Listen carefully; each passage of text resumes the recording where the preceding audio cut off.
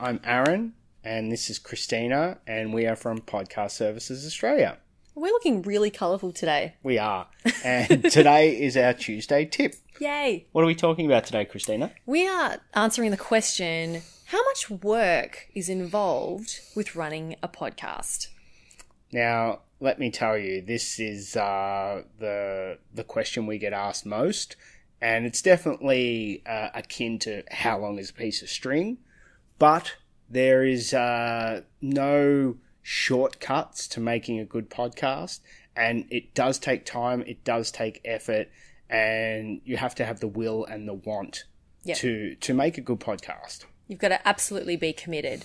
I run a podcast every single week. It's called Stand Out, Get Noticed. It's about a 25 to 30 minute show episode every single week that I release it. And I've been doing that every week for the last 3.5 years. And I can tell you it is a real commitment. So do not start a podcast if you think it's going to be easy and that it's not going to be much work, because it is a lot of work.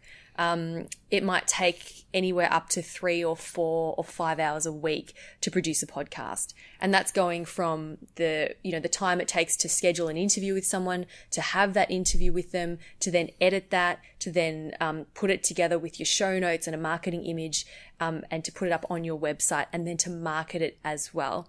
Because there's one, creating the MP3 file, that audio is one thing, but if you want people to listen to it, you've also got to be prepared to do the marketing to get it out there. It has to be searchable, and there are ways to cut down on the time.